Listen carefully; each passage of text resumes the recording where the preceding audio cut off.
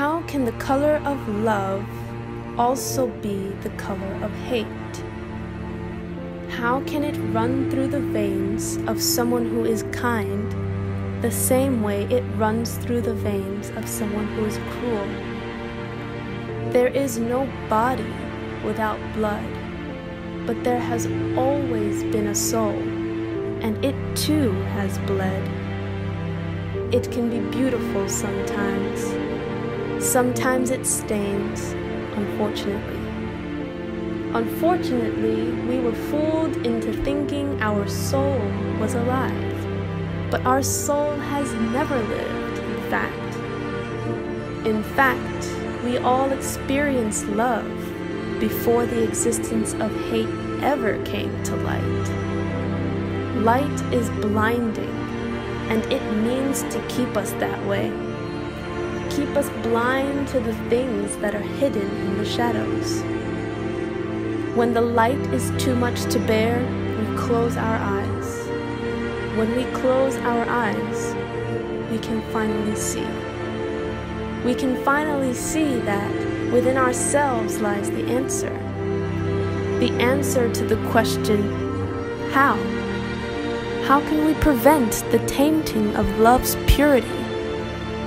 The truth is, love needs to be the tainter.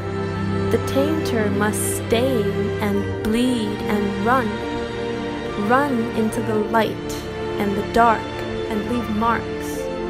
Marks that, thanks to the runoff, created something unexpectedly beautiful, beautifully revealing what has always been there, shedding a new light on the potential of our soul. Our soul must be revived. Revive our soul. It is meant to be golden. Golden are the hearts of those who are too young. Those who are too young have time. Golden are the hearts of those who want change. Those who want change are the change.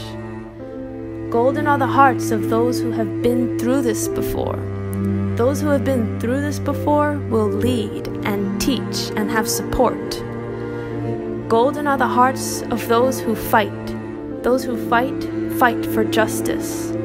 Golden are the hearts of those who educate. Those who educate inform the youth of the past so they can make a better future. Golden are the hearts of those who hate not. Those who hate not know the strength of love. Golden are the hearts of those who hope for peace and harmony. Those who hope for peace and harmony struggle first. Golden are the hearts of those who have bled for us. Those who have bled for us allow us to live today.